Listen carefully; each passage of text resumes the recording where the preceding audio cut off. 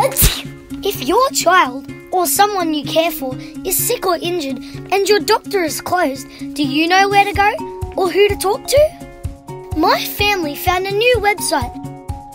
When I'm sick or injured at night or on the weekend and my usual doctor is closed, it's the first place we go.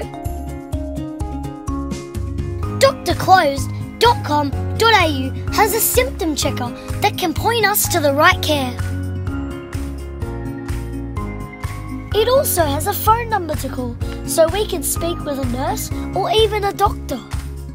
And a way to search for local doctors and pharmacies that are open after normal business hours. The hospital is not the only option when your doctor is closed, so I'm really glad my family found drclosed.com.au.